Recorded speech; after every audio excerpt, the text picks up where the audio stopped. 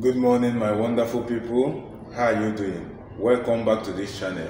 My name is Mr. Brainy, and in this channel we teach students simplified way to pass exam, all kind of exam. Go and watch other videos, you will see shortcuts. If you want to learn shortcuts, come to this channel. So I believe you've subscribed. Thank you for subscribing. So today, by the grace of God Almighty, we'll be teaching on urinalysis for your OSCE exam. Urinalysis for your OSCE exam. And I'll be giving a shortcut, very fast and precise. The two things you should have in mind whenever you want to sit for an OSCE practical for urinalysis are division of two things.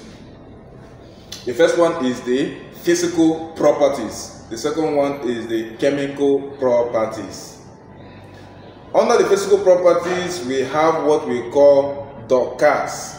D-O-R-C-A-S. DOCAS. In this channel, we give shortcuts.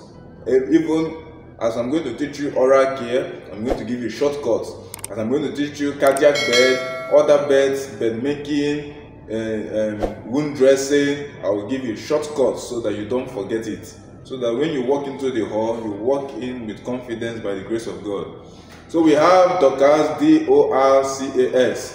So D stands for deposit, O stands for odor, R stands for the reaction of the urine, C stands for color of urine, A stands for amount of urine, S stands for specific gravity of the urine.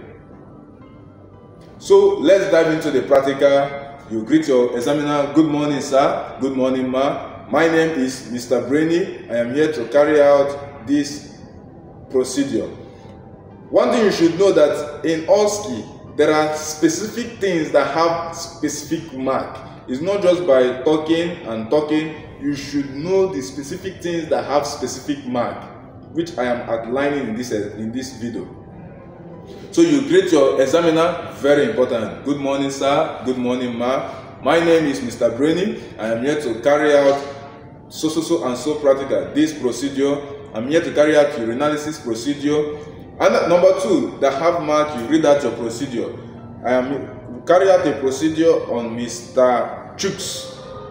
Carry out a procedure on Mr. Chooks, obtaining his urine sample. That is urinalysis. After that, you go and wash your hands immediately. You wash your hands, it has its mark. You dry your hands, it has its mark. You wear your glove, it has its mark. Once you are back, you check for your instruments, whether they are complete, and you say, ma, my instruments are complete. It has its mark. Once you are done, you dive in immediately to the practical, which are divided into what? Two. Have it in your mind. It's two things you should not forget when you are sitting for an urinalysis OSCE practical. Two things. What are the two things? The physical components and the chemical components. And under the physical component, I told you is what we call what? DOCAS. Let's say together. D stands for what? You are correct. Deposit. O, odor, correct. R stands for reaction. C stands for what? Color. A stands for what? Amount. S stands for what? Specific gravity. Once you list all this, you have gotten your mark. You can't fail this exam again. But if you don't know this, once you enter the hall, you will just be talking, and you are not getting the exact point.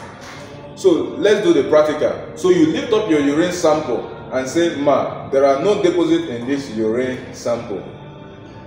But if there are deposits, probably like crystalline substances or blood deposit or anything, you say, ma, there are deposits, or sir, there are deposits in this urine. But if there are not, you say, ma, there are no deposits in the urine. You've gotten your mark. The next thing is odor. The normal odor for urine is aromatic odor. You just go like this, ma, it has a normal odor for a normal urine, which is what? Aromatic. You've gotten your other mark. The next thing is what? The reaction. The reaction deals with checking for the pH, whether it is acidic or more alkaline. And you know that normal urine should be slightly acidic. So you bring in your blue litmus paper and you dip it into the urine sample, And blue litmus paper should change from blue to what? Red or pink, as the case may be, depending on the school of thought.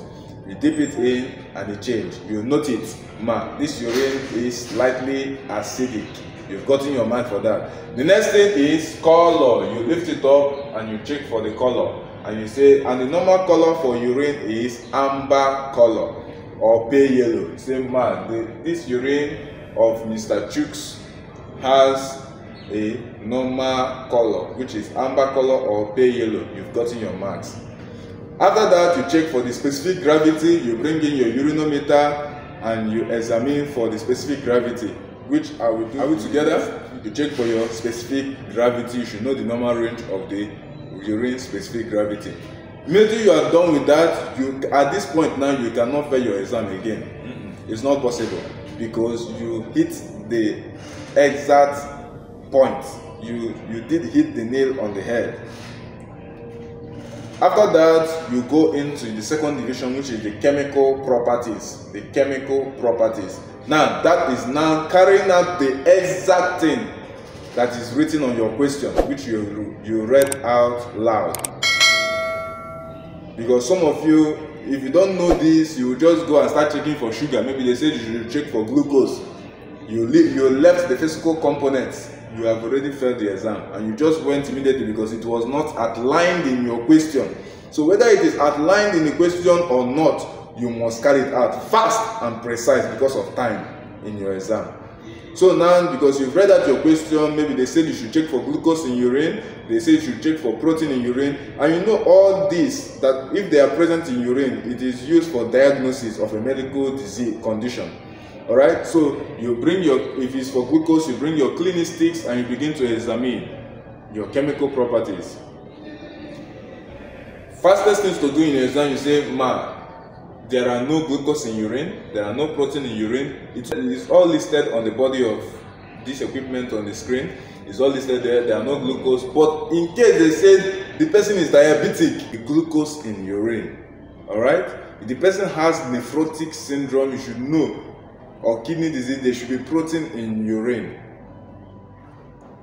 So, but the best thing to do to avoid any problem is say, the findings are correct. Once you are done, these are where points are again. The next thing to do is to discard all the used things. You remove your used glove, discard all the used things. And after discarding them, you go immediately, you tidy up. After tidying up, you go and wash your hands and dry your hands. And finally, very important, you document. Once you document, you've gotten your full marks. Once you document, don't ever forget it. Even if the time is against you, make sure you say, I tidy up, I document, and you thank your examiner. Very important, you say, thank you, thank you, sir. Or if it is something that has to do with the patient, you say, thank you, Mr. Chooks, thank you, whatever the name of the patient is listed in your question, outlined in your question, for cooperating with me to carry out this practical. You've gotten your full mark. If you are new to this channel, make sure you like and subscribe. Then, if you are in need of past questions, short bets, and also schools past questions, just chat me up, or you drop your WhatsApp number. I'm going to add you to the WhatsApp group, and I will send you all of them, and it's totally free. Why? For the glory of God, so that God will be glorified. God bless you, and God bless you.